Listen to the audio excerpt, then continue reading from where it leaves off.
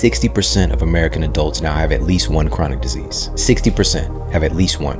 40% have two or more. Shawn Stevenson. He is a best-selling author. We're going to talk about not just what to eat, but the environment you eat in, right, and the people you're eating with. Families that eat together on a consistent basis tended to eat significantly less ultra-processed foods and significantly more whole, real foods, namely fruits and vegetables. And as a result, significantly higher rates of essential nutrients that help to prevent diseases in those family members. And I was just like, that is nuts.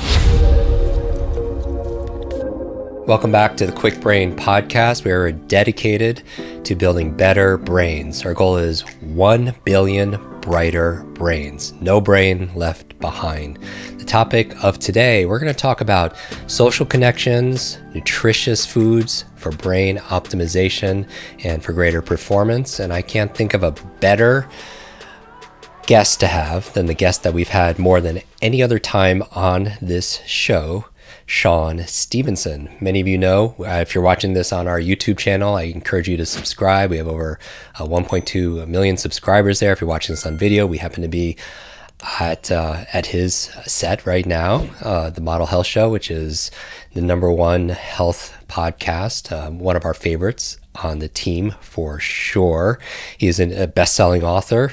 We've had him on the show talking about sleeping smarter, eating smarter, and he's just one of the best guys out. And these guys got the most amazing voice ever. Welcome to the show, Shawn. Thank you. I've got to live up to the hype now, man. Yeah. Thank you. Thanks for being back on the show. Of so course. we've had you on more than any other person, and very, very, very proud.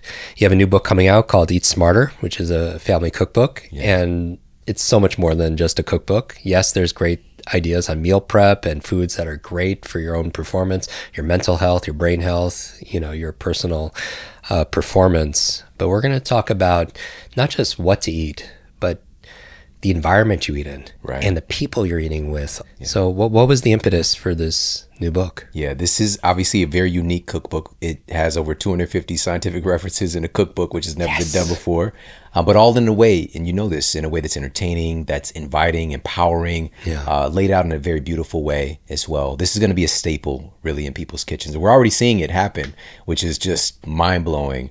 And the driving force behind writing this book was, for many years working as a clinician and being a research scientist and, doing all this work and teaching and speaking and all this stuff, it was really interesting because a lot of times we mean well when we're advocating for people to make behavior changes. Yeah. Right? We can tell them, do this thing to get this result. And we give them that behavior change, and then they go into an environment that might be counter that behavior change, or that might even belittle that behavior change, or overall just make that behavior change much more difficult to do in the first place. And what that environment is the culture. The culture that we exist in is what's impacting our choices more than anything else. But our culture is sort of like an invisible hand. We don't really understand or realize what's guiding us. And we make choices based on what we're exposed to. We make choices, even cravings are cultural. We're not going to crave in Cambodia. They're eating a delicacy is deep fried tarantulas. All right. Wow. It's people that are eating tarantulas out there, and Iceland, fermented shark is a thing, Here in the United States, we're going to crave different things, namely ultra processed foods, as you know, is the dominant part of our diet. And this is according to the BMJ. Again, we talk about that in the book. And so instead of treating the symptom, which is unfortunately what we're doing in modern medicine, we have this model for symptom focus instead of removing the root cause.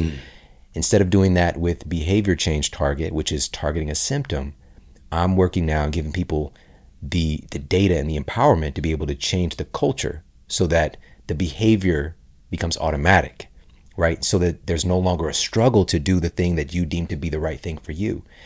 And with that being said, you already brought this up. How we eat, who we're eating with, has a huge impact on our food choices and our health outcomes. I'll share a couple of studies with you. I'll just rattle them off really quickly. This blew my mind. So one of them was a bunch of researchers at Harvard were collecting data on family eating behaviors, like how frequently they're eating together and their food choices. And this was going on for years. And I was just like, how do people not know this? Like, this should be on billboards. And what they found was that families that eat together on a consistent basis tended to eat significantly less ultra-processed foods, namely chips and soda, and significantly more whole real foods, namely fruits and vegetables, and as a result, significantly higher rates of essential nutrients that help to prevent diseases in those family members. Wow. And I was just like, that is nuts. Does this apply in other contexts? Like, can we get some specific things that get reduced as far as disease outcomes? And I found 2 studies. Well, I found a bunch more, but I'll share it with you too. One of them was published in Pediatrics. So we're looking at outcomes for kids. And another one was published in JAMA. This is the Journal of the American Medical Association. This is one of our top tier journals here in the United States. And these researchers found that, and I'm also going to share a minimal effective dose, Yes. which I'm a big fan of that. Mm-hmm. They found that eating together with your family 3 times a week led to a plummeting rate of obesity outcomes in those children and significantly lower disordered eating in those children as well when they ate with their parents 3 times a week. And now, also, of course, I wanted to give a minimum effective dose because we've got a lot of stuff going on. Right. And we want to find the leverage point, right? Where do we actually see that tipping point to where we get these benefits? But another barrier to entry, which I'm uniquely qualified for, is this going to apply if we don't have resources, if we don't have access? Because a lot of that, even saying eating with the parents, is that applicable? What if you only have one parent in the household, and what if they're working and all these things? And so for myself, I grew up in the inner city and in poverty. And in the United States, I always say this with a caveat, poverty is very different here in the United States versus other places. Sure. In the United States, if you're living in poverty, we still probably have a TV. We still have, we would get the video game system like a year later, but we still get one. Right. My mom would get, and this is a true story, she'd get cars from a place called OK Junk Cars. And so she kept buying these Ford Escorts, and one breaks down, she gets the next one. And it's actually how I learned how to drive a stick shift, by the way. But we were getting by. We were getting by, and it wasn't so much about resources, but resourcefulness, of course. And most importantly, and here's what the data indicated, does this apply when it doesn't fit into this kind of white picket fence narrative? And so another study was looking at minority children who generally live in a low-income context. And by the way, we were getting food from charities. There's a place called the Hosea House, where government assistance. My mom was trying to find a way to provide for us. She would sell her blood sometimes to get money. She worked overnight at a convenience store, and one of those nights she was actually attacked. She was stabbed 8 times, fending off somebody who's trying to rob the store. And my mom is different, though, and my son is here in the studio with me. He knows she's different. She actually not just survived that, but she actually was able to subdue the guy until the police came. Yeah, it's crazy. Wow. But when she went in to get stitched up and go through the procedures, the physician afterwards told her that if you weren't overweight, if you weren't a heavy-set woman, as he put it, you would have died. Basically, her being overweight, and she was right there teetering on obesity at the time, saved her. And so what do you think she's going to attach to that? Yeah. Right? So now that's her protection. And so I'm setting all this up to say, this is the environment that I come from. I come from this very volatile environment. But had my family known what I'm about to share with you, we would have put it into place, because my mother wanted to do well for us. She just didn't know. So as you said many times, knowledge is not power. Knowledge applied is power. But that knowledge, that awareness is kind of that first domino. It's what you're going to do with it. And so what these researchers found was that for these children in this low-income environment, if they ate with their family members, whatever meal, breakfast, lunch, dinner, didn't matter, 4 times a week, those children ended up eating significantly less ultra-processed foods, namely chips and soda that I identified, significantly less. And they ended up eating 5 servings of fruits and vegetables daily, 5 days of the week. All right. There was something special about eating together with the family that led to these outcomes. And by the way, the researchers noticed specifically when the TV was never or rarely on during meal times. And before I pass it back to you, this is not an advocation for my family and I, my son is here. We love a good movie night or, grabbing some snacks and watching the game, something like that.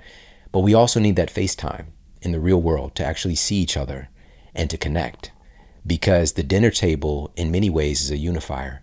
And I'll just share really quickly and then pass it back to you. we can talk a little bit about what's happening behind the scenes. Like, why is it leading to these different outcomes? And one of those reasons is when you're around people that you care about, we start to make different chemistry. And as you know, we've talked about this before, your thoughts create chemistry in your body instantaneously. The most powerful pharmacy in the universe is in your own body. And I say that because it's not just bioidentical. It is made for you. It is tailor-made. With the chemistry you're creating is made for your receptor sites, and it's based on your perception.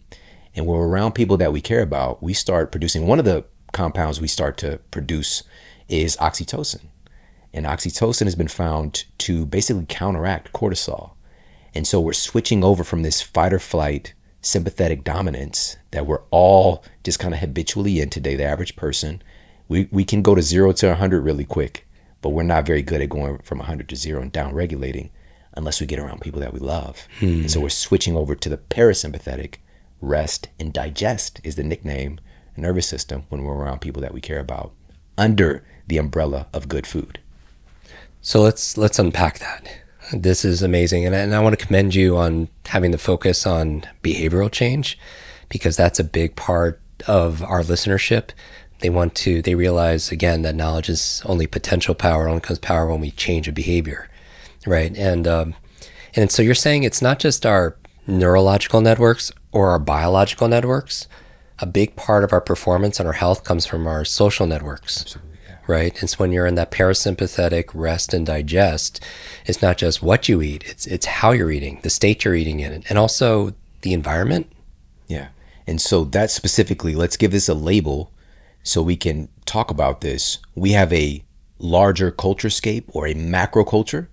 And here in the United States, and this is according to the CDC, their last published statistics, 60% of American adults now have at least one chronic disease. 60% have at least one.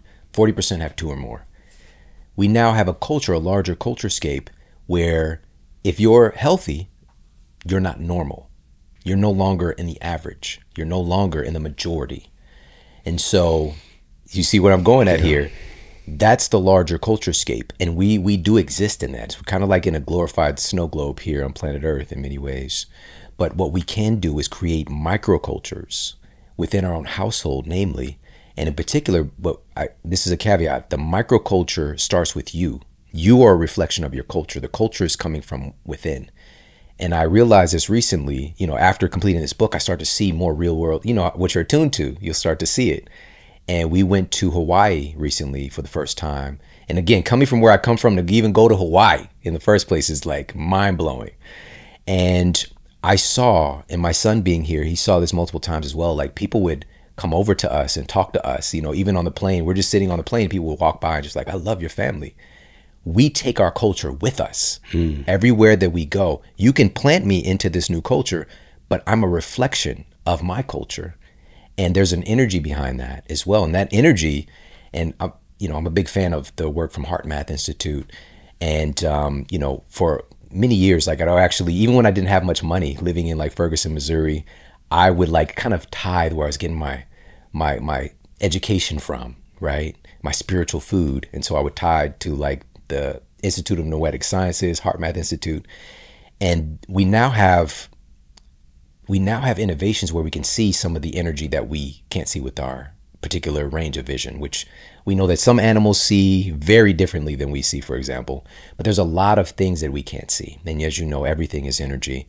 But there's a field, there's an electromagnetic field that radiates really from the human heart several feet, up to 8 feet. And they call this a tube torus. And so truly, when you're in the space with another person, our energy fields are interacting, right? So when we're talking about vibes, or we're talking about how our brains sync up, and this is from researchers at Yale, just sitting in a room with a person that we don't even know and having a little bit of rapport for maybe like 10 minutes, our brain waves start to sync up and mirror each other, right? And it's just like we are social creatures. We're evolved to do that. We see it in other species. Like we see like how those birds know how to do that V, like who's the leader, like how do bees know, like, no, we can do that too. But a lot of times we're so distracted from the fact that that's happening. And so saying all this to say that by intentionally creating a microculture where you have healthier social interactions, where we understand the power of proximity and even microbial, there's a microbial data change. exchange whenever you're in proximity with another person. It's kind of like music file sharing back in the day. You know, this catalog is getting more expansive, right? And so we have that. We have something that we can't see. The microbial cascade is a little bit more tangible for us, I think, as the average person thinks. But at the end of the day, when we create this microculture, and I have my son right here in the room with us, and can you just shout out, what did we do today together outside? We worked out as a family. That's right. That's right. He just turned 12, so he's got the voice now. He's got to be. But we worked out together, and it's just a part of our culture. And so much of what we've done, we've created a physical culture in our household, and also finding joy in it. Finding an opportunity to make sure we're doing things that he loves to do. Even when we were driving over here, I asked him, like, so what did you enjoy most about the workout? Just like taking those mental notes so I can add to it for the culture. And also, knowing, and this is just some tips for parents in general. A lot of times when we're wanting to change the microculture, it's hard, because children, we're just big adult babies. But a lot of times we resist change because we're comfortable. Even if we don't like where we are, we're comfortable with it.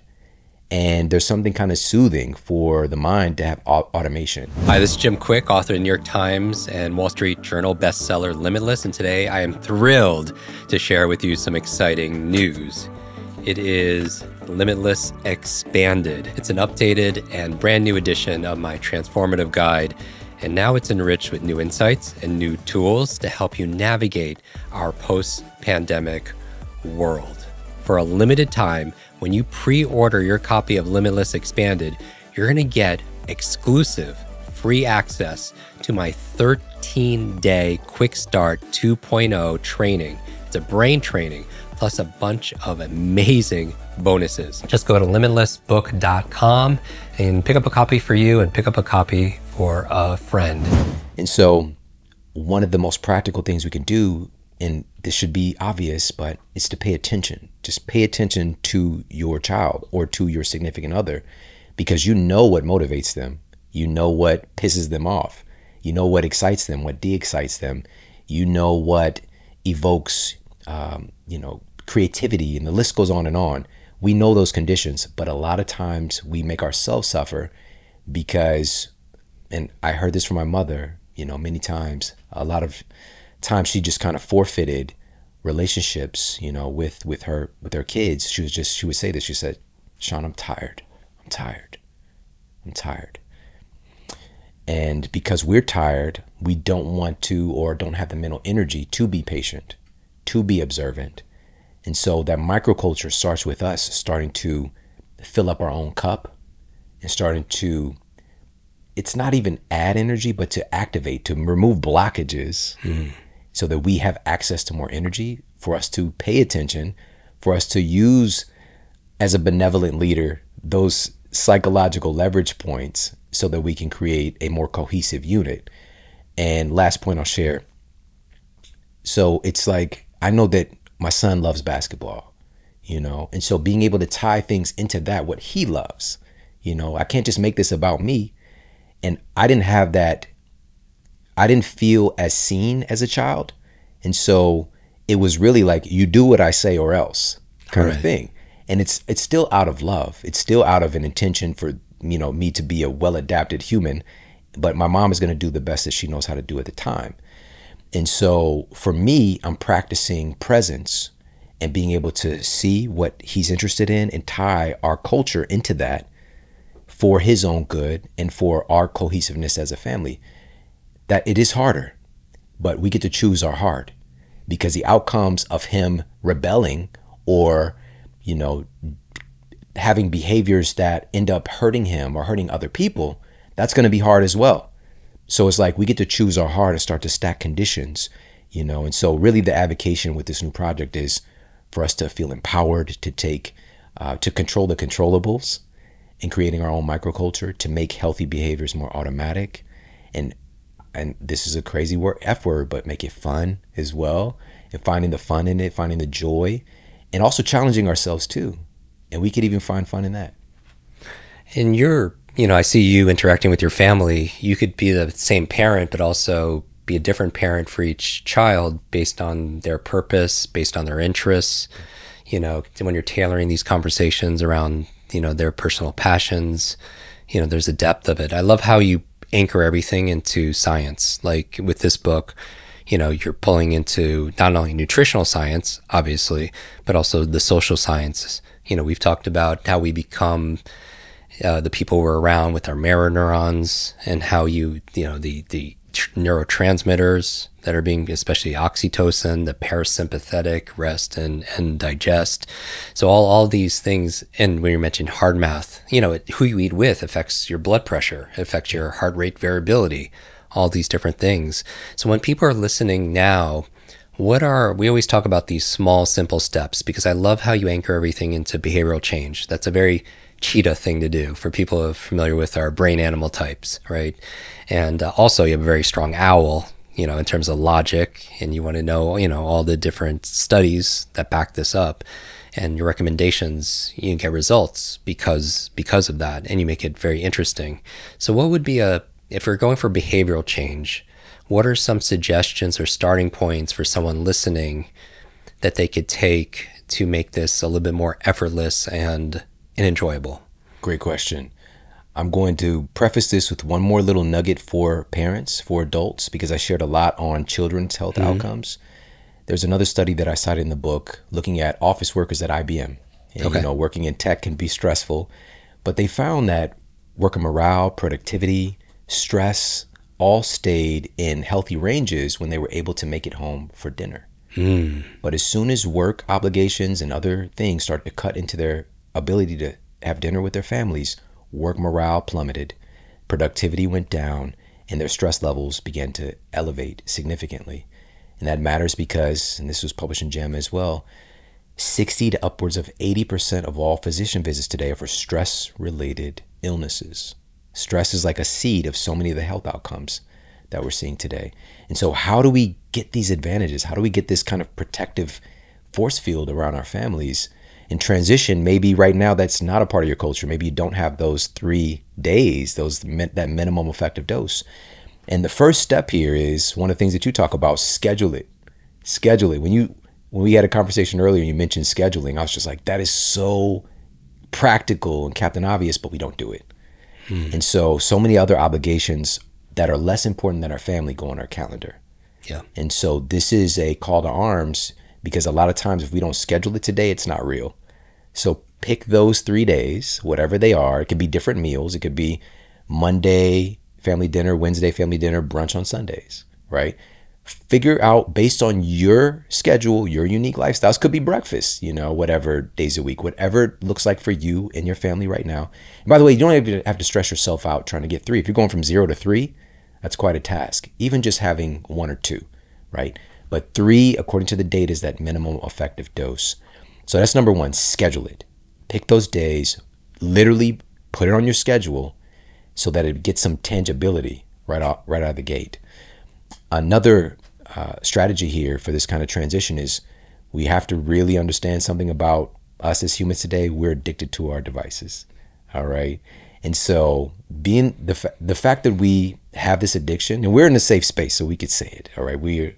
I'm Shawn Stevenson, and I have a problem. You know, we could be honest about it, that our tech is so integrated into our lives, our devices can divide us, and it is what it is. And so again, I said this earlier, this isn't an advocacy for you to not have a family movie night or to watch a show or whatever while you eat. This is to make sure we're getting real FaceTime with the people that we love. And I'll share why in just a moment, but how do we go from, like, my kid is gaming with his friend, I'm like, we're having family dinner.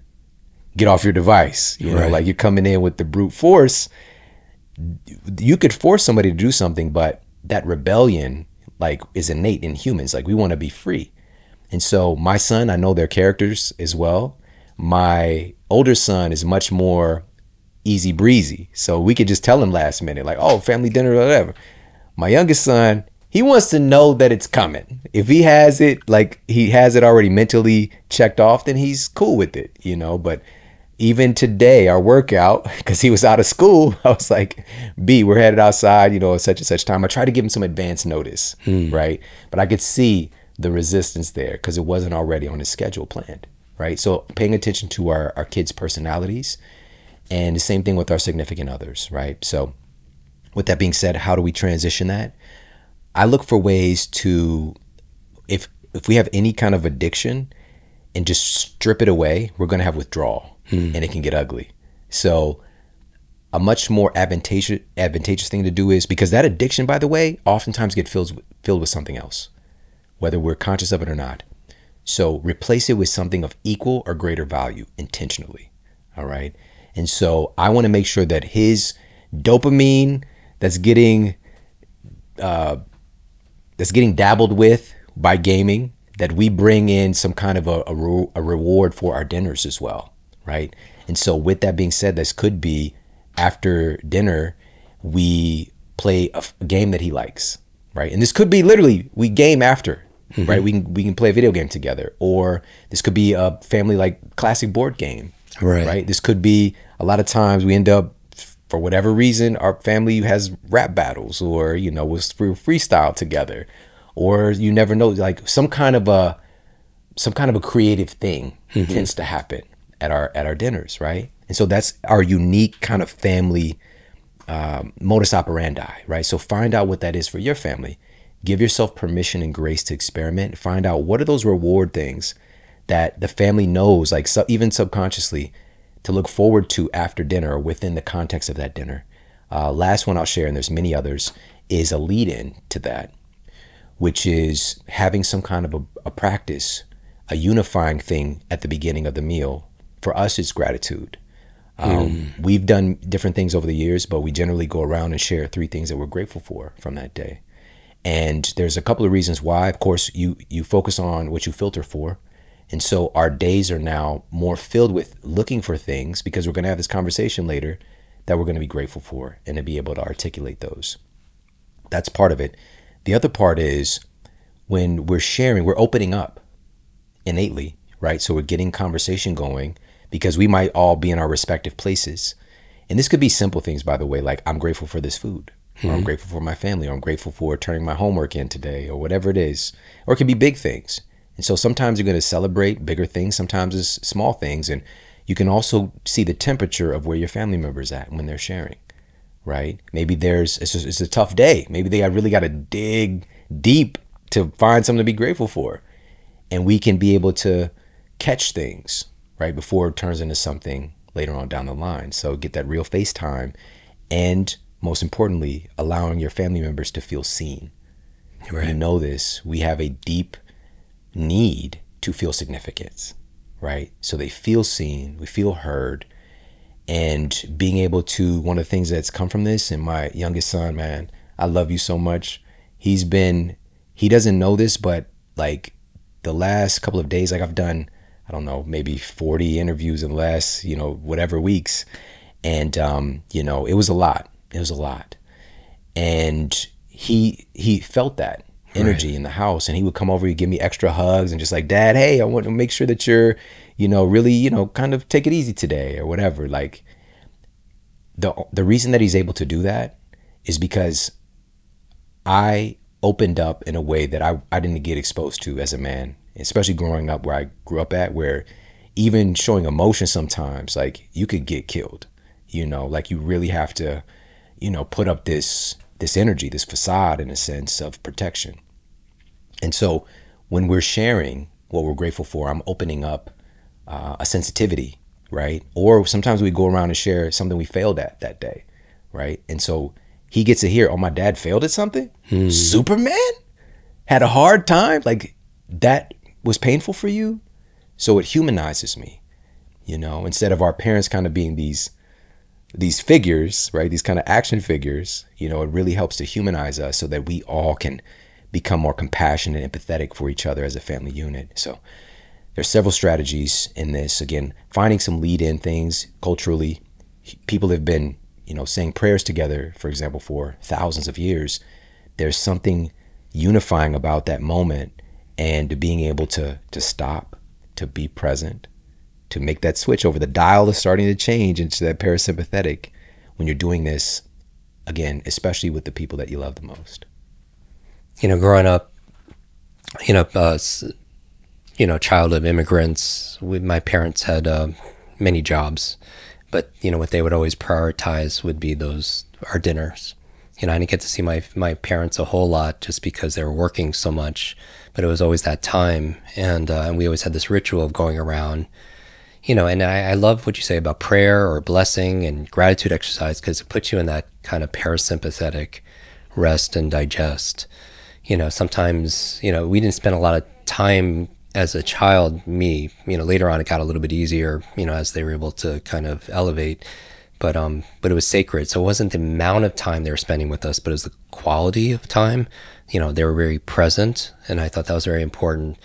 Also we had an interview with Simon Sinek, who wrote Start With Why, and he was saying just having your device, even if it's face down or it was off, created anxiety just at the dinner table or in meals when you're out at a restaurant, because you have it's a trigger to you feeling like you have to pick it up because we're so conditioned to get that dopamine, and so it's nice to have a little bit of a detox, if possible, to be able to do that.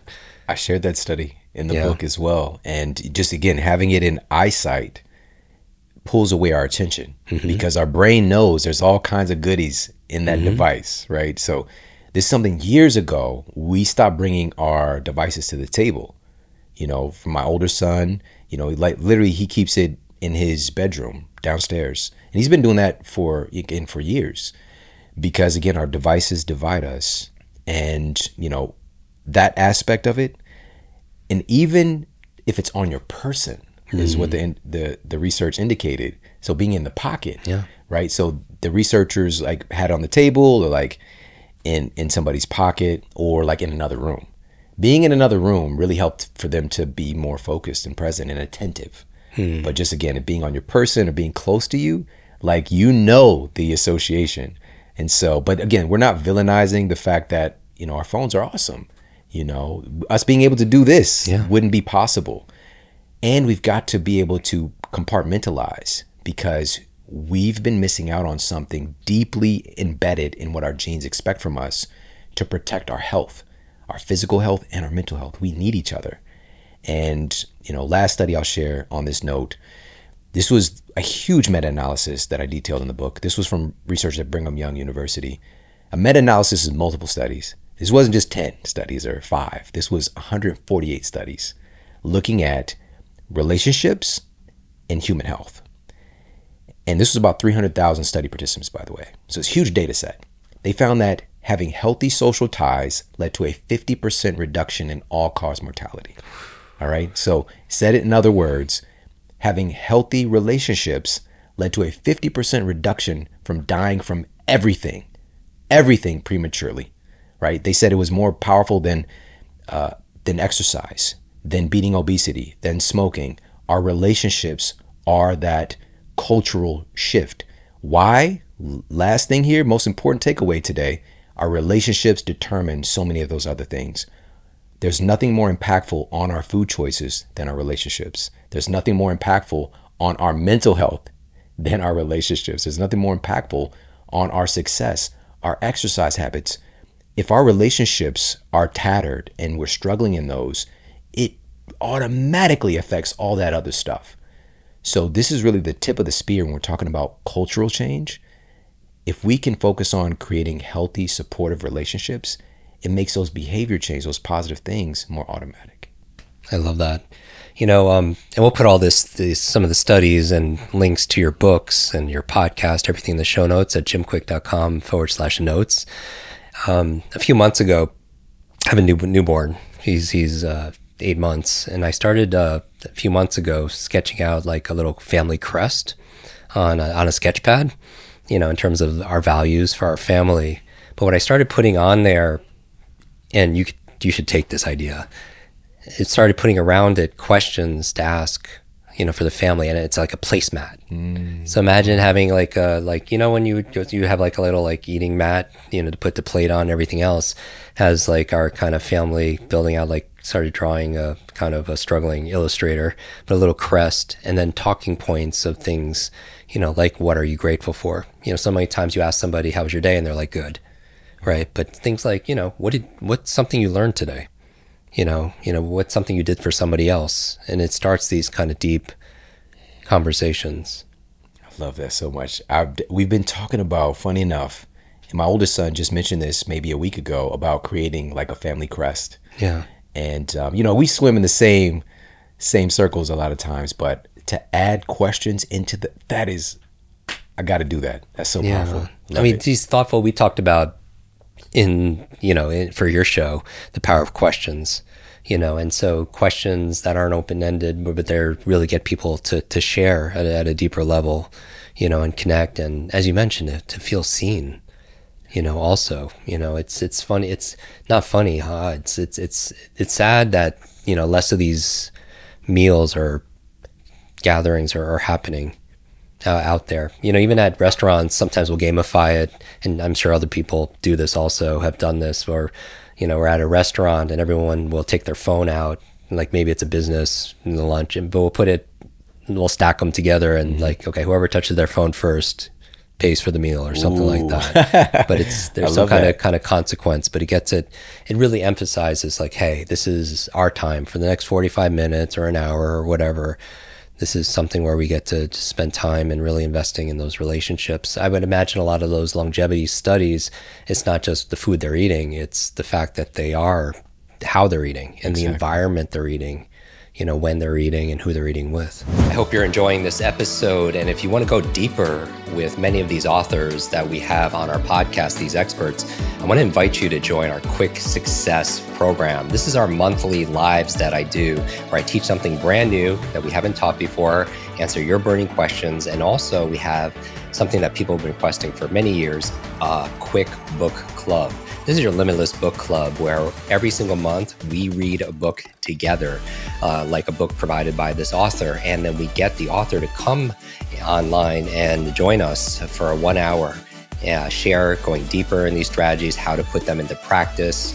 I share my 5 tips for how to memorize things out of these books. Many people want to read a book a month or build up to that, and this will be the program. So if you want to join, just go to kwiksuccess.com and get your spot and join us live and get to meet these authors very up close and personal. And back to the episode. So what is the state that we're in right now, by the way? Because we evolved doing this together. As a species, we would hunt together, gather food together, prepare food, eat together, celebrate. That's, again, it's super fresh for me coming from Hawaii recently and seeing this dramatization of something we used to do together being in the form of this luau that we're all just sitting watching like this is how we evolved. And this was a big time of learning as well. Storytelling, passing on really important tenets and insights that our ancestors had picked up from one generation to the next. And really that's what culture is, by the way. It's the attitudes, values, beliefs, and behaviors of a group of people passed on from one generation to the next. Now we have books to be able to do this, but there's something very primal about being able to connect and to hear people's voices and stories. And so we evolved doing that. 100% of people were doing it. And more recently, so the latest statistics show that only about 30% of American families eat together on a regular basis. All right, so it's on the endangered species list, big time right now.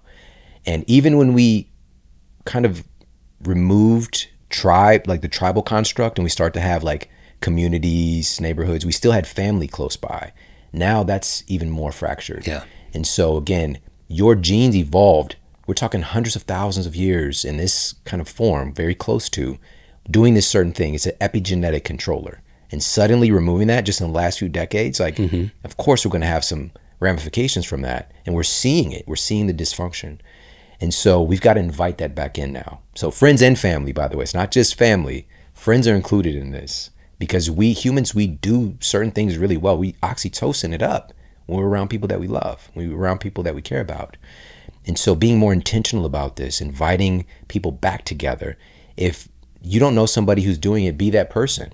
Get your friends together. I've got a friend out here in LA. He's always been that guy, just like, where are we meeting for brunch, right? He's already made the reservations. He's already done the thing. He does it to create the environment so that you pretty much all you can do is say yes, in a sense, and you want to be a part of it because you feel good after, so be that person in your group. help to create a culture where everybody's connecting. And also, this is, I can't say it's the most important, but it's very important. When you do this with delicious food, Yeah. I mean, it just takes things to another level, because this is something else we evolved doing, you know. And there's recently, you know, because of our different health issues, there's been some kind of, people started to get more divided in what is the best diet, right? You know, there are some camps, and I know the people who are like the face of every diet framework, they're my friends, all right? And they all mean well. And I could tell you they're all right and wrong. You know, one of those camps is eat to live, don't live to eat. Eat to live, don't live to eat. Mouth pleasure? That's for, you know, that's for cavemen. Here's the thing. We have a very sophisticated flavor palette, and our nose as well, as we talked about that integration. Have you ever thought about why certain animals eat certain things? You know, like why does, you know, a cheetah eat that? Like why does a cheetah go and try to eat that animal? Or why does, you know, that bison go and nibble on that grass one day and then go nibble on these weeds over here another day? Like, what is driving them to do that? We're driven to eat things that taste good to us, that they're attracted to. That's what drives them to do it. And the same thing with humans. We have very sophisticated flavor palette that drives us to eat tasty things. We evolve with it. Now, of course, food scientists have manipulated our desire for tasty things. Absolutely. But that doesn't negate the fact that we enjoy food. And it's a big part of what unites us as a species. Mm-hmm. Like everything revolves around food, everything, whether it's the first date, whether it's the celebration, you know, it's the, you know, a new baby's coming into the world, and the baby shower, after the game is over, you know, the list goes on and on. It revolves around food. It brings people together. But we've become more isolated, and our food choices have become more ultra processed. Right. And so now oftentimes we're eating ultra processed food in front of a device. And if we can check these two boxes at one time, real food and real people, like we're going to have this huge impact on our genetic expression. Last part, and this is what's so special about this. I'm a huge foodie. I'm a nutritionist. All right. I'm a nutritionist. I've been working in this field for 21 years as of this month. And being that I'm somebody who loves the science around food, and I love food, like that's a superpower right there. And working so many years, I taught all these different nutrition classes and cooking classes before, you know, getting into the, you know, podcasting and writing books. I was on the ground making sure that food tasted delicious so that people would eat it and enjoy it and go home and make it themselves. And so being able to put all this together, and first of all, of course, I identified a little over 40 of the most science-backed foods for improving your sleep quality, your metabolic health, your cognitive performance. What are those top like 40 plus foods? And also because we have an emoji culture as well, like we do this as well. When we text, we can even have a conversation with just emojis. But once you find out that these anthocyanins in cherries have been found in this peer-reviewed study to shrink fat cells, I'm going to put the muscle emoji next to cherries for metabolic health. I'm going to put the sleep emoji next to cherries because it's one of the few natural food sources of concentrated melatonin ever discovered, right? The list goes on and on. Whatever those emojis are with that particular food, you'll be able to eat for a purpose. And now we take that cherry, and it's cool. You could eat some cherries as a snack, but what if we take this cherry and make an amazing meal or some kind of food item with that cherry, with those cherries? So the frozen yogurt pops, for example, or the heart health shake, that's just like this chocolate ice cream, basically. You know, it's just so delicious that now you can go back to the recipes and see those emojis and like, oh, I want to make sure that I'm doing something for, you know, I'm trying to get better sleep quality and get these good sleep nutrients in my body in a delicious way. Last, I'll share a couple more really, really quickly. By the way, there's going to be a huge spike in cherry sales. This is the Shawn Stevenson effect. It's a real thing, apparently. But, you know, I can't talk with you and not mention this, but something for brain health and cognitive performance. You know, a lot of people over the years, we've talked about this. You know, we know about DHA and EPA, these omega-3s. Listen, for years in my clinical practice, when I found out about omega-3s, because I was educated in a conventional university, I wasn't taught a distinction between them, because there's multiple forms of vitamin C, there's multiple forms of magnesium, the list goes on, and the omega-3s as well. And so I would tell people to have, flax seeds and hemp seeds and borage oil and all this stuff, get your omega-3s in. That's ALA, the plant form. And your body can convert a small amount into DHA and EPA, which your brain needs, but you can lose upwards of 80% in that conversion process, depending on your unique microbiome, your genes, the list goes on and on. So it's not efficient to be able to meet your needs. And we know what the needs are. And I talk about this in the book. So these researchers used fMRIs to look at people's brains and to see their intake of DHA and EPA and the impact that it had on their brains. They found that people who had less than 4 grams of those omega-3s had the highest rate of brain shrinkage. So the brains were atrophying. 4 grams was that minimum effective dose to keep the brain robust and healthy. We do not want shrinkage, all right, of any type really, but especially for your brain. And so the question is why? Why are omega-3s so remarkable for keeping the brain volume where it needs to be? And what makes them different than ALA, and ALA can primarily be used as an energy substrate, like with carbohydrates or ketones. DHA and EPA are used as structural fats. There are gates in the blood-brain barrier that shuttle DHA and EPA to the brain in vast amounts whenever it's available to help to ensure signal transduction of your brain cells, plasticity. Our brain cells oftentimes have to live for years, sometimes decades. And it's not like other cells. So if there is metabolic waste left over and the lymphatic system is pressing out, like we've got some old kind of shoddy windows, like they was kind of boarded up on these brain cells. Now we got some omega-3s in, we can help to rebuild that cell, right? But what if you're deficient in them? You're not going to be able to rebuild and restructure, remodel your brain as you were remodeled through life. So that's why they're so remarkable. Where do we get them? A lot of times we go right to supplementation, which is cool, but that should supplement an already dominant diet for your cognitive function. And so there's a variety. The most popular food out there, of course, is going to be salmon, but there's also mackerel, sardines. There's a ton of different, quote, fatty fish that are rich in DHA and EPA. But even within salmon, there's a range. There's king salmon, there's coho salmon. But one serving of king salmon, which is the most omega-3 rich, one serving, we'll just say 6 to 8 ounces, you're going to hit that 4 grams. And because it's from that salmon, it has astaxanthin in it, which is that reddish pigment, it's going to protect it through cooking. All right. We don't want to deep fry the salmon, but just a gentle cooking process. Usually, maybe you grill it or whatever, you're going to get those omega-3s. All right. So you can meet that. We got it in egg yolks, grass-fed beef as well. But if somebody is doing a vegan or vegetarian protocol, please get yourself some krill oil, which is a microscopic, keyword microscopic shrimp. All right. Incredibly rich in astaxanthin. This is what the salmon are eating to get the omega-3s in their tissues. Or if you want to go full on vegan, algae oil. Get yourself a concentrate of algae oil. We don't have the peer-reviewed data on that though. We know that it's in there, but the robust data on, and this was published in the Journal of Neurology, they found that eating 1 seafood meal per week, people do in fact perform better on cognitive skills tests than people who aren't eating it. All right, so there's something about it. There's an affinity towards the brain. And so we take that, and I'll share my favorite meal probably right now is the salmon burgers in the Eat Smarter Family Cookbook. They're fire. They just are. They're amazing.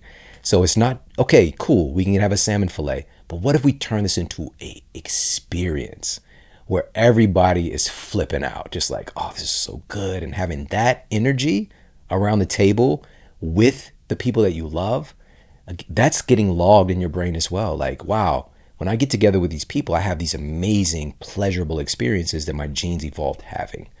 So, yeah.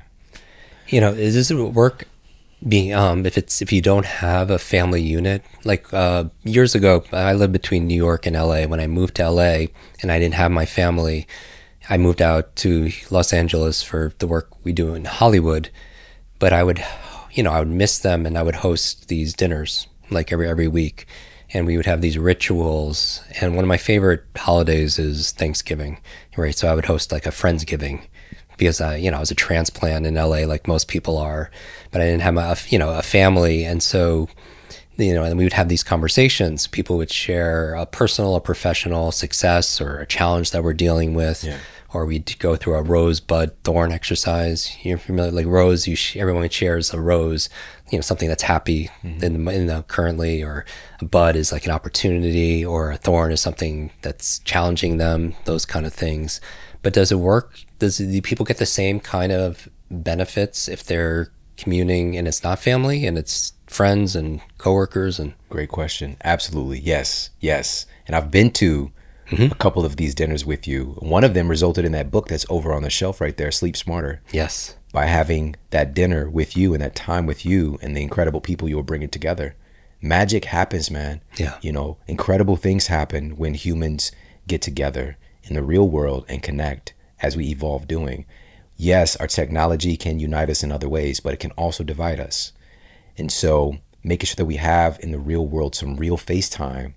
And like you just said, especially what if you don't have your family nearby? Be that person, bring people together, get a couple of friends together. One of my friends here in LA, he has this men's group that he put together. No one else was, kind of getting together for the guys. So like every Sunday they get together and they go for a hike or something, or they go to brunch, or, like he decided to be the person because he saw his friends starting to isolate and separate. So yes, friends are invited. Do this for our little ones and our elder ones as well, whenever we can. But again, it's a superpower to schedule it, because that's an action. Like you're taking an idea and making some tangibility out of it. That's really the first step. Make the decision, right? Get the awareness that this matters in a big way, and take an action by putting on the calendar. Have to recommend this book. This is Eat Smarter Family Cookbook. It's not only nutritious, but it's delicious. And the photos in there, we were talking about it, absolutely amazing. And it's such an easy and enjoyable read.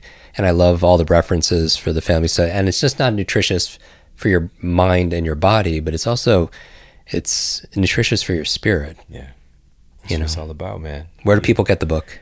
Anywhere books are sold, Amazon, Barnes & Noble, your favorite local bookstore, of course. But if you go to eatsmartercookbook.com, of course, you know how we do it. Just like you have this, and just for everybody listening, truly, like my first books being over there on that shelf is because of you. You're a bridge. You didn't write the book, albeit, but you're somebody who unites like superheroes, like nobody else. And you do it so effortlessly. And for all of us to understand, like you truly, man, you over deliver every single time. And I just appreciate that so much about you. And I strive to do the same thing. And so with this book, we've got some amazing bonuses. We put together a conference, a family health and fitness conference, where I'm bringing in these superheroes in their respective fields who have kids and families to share their strategies. How do they create a culture of wellness in their household? So you don't just hear it from me. I'm talking like, if we're looking in the realm of like fitness, we've got Gabby Reese, right? So icon, there was a time when her sports shoe with Nike outsold Jordan's. It was a small time, it was a few months. But because her fame in volleyball. And but she's really, really about that life, man, and just created some amazing things. We've got Dr. Will Bolsowitz, who's a specialist on gut health and award-winning gastroenterologist. Same thing. How did he create a culture of wellness in his own family, and his unique perspective on gut health and supporting our kids' gut health, because the microbiome is like having a moment right now, for example. But you get access to all these superstar experts as well for free with this summit. The ticket to the summit is $297. You get free access virtually from anywhere. So we're making this truly, the reason that they're doing this and all the giveaways we have is that these different companies, these different individuals are on this mission too, to rekindle families, to unite families, to really be an advocate for family wellness, because that's how we're going to drive into the future and really create a tipping point so we can normalize health again. I love it. I absolutely love it. Everyone go to the website. Do you want to get the website again for the book? eatsmartercookbook.com. eatsmartercookbook.com. And I challenge everybody to take a screenshot of this episode wherever you're consuming this, whether it's on YouTube or Spotify or what have you. tag Shawn, tag myself. What social media? At Shawn Model, ShawnModel. Yes, and post it. And then what do you want people to put in the post? Maybe we could ask them a question or something that they could, so they'll post it, they'll tag you and I so we get to see it. Do you want to ask them a question to add to it? What is their favorite meal? And I mean, is it breakfast, lunch, dinner, brunch, dessert? What is your favorite meal? I love it. All right, so that's the challenge. Everyone take a small, simple step and then go get the book. Again, it will not only nourish your mind and body, but it'll nourish your spirit. We'll put all the links again in our show notes at jimkwik.com/notes. Shawn, buddy, thank you. My man, I love you. Thank you. Me too.